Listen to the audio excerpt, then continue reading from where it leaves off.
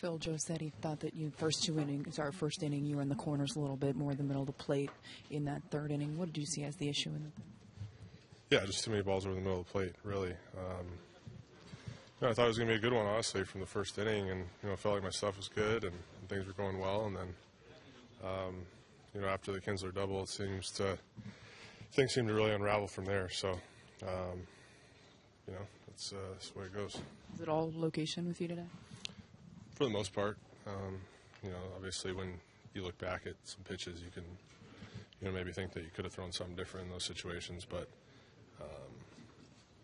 It's hard to second guess yourself after every pitch, So, for the most part, it was probably location and just leaving too many balls up and out over the plate. Just 1 out away from getting out of that third inning. Do you think he was going to let you try to work out of that jam?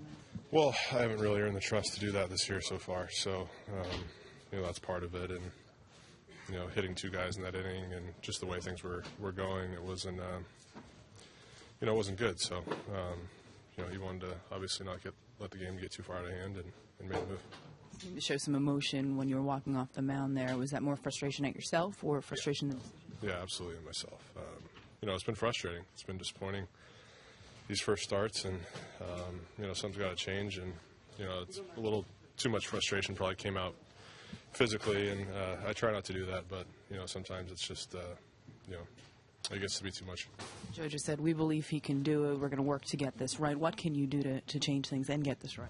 Yeah, just keep working hard, really. That's all I can do. I feel good with the stuff that I have, and, it's just a matter of, executing and getting outs and turning this thing around. And, I hope these next couple of days give me an off day to kind of, refresh myself and clear my head and, get back to work.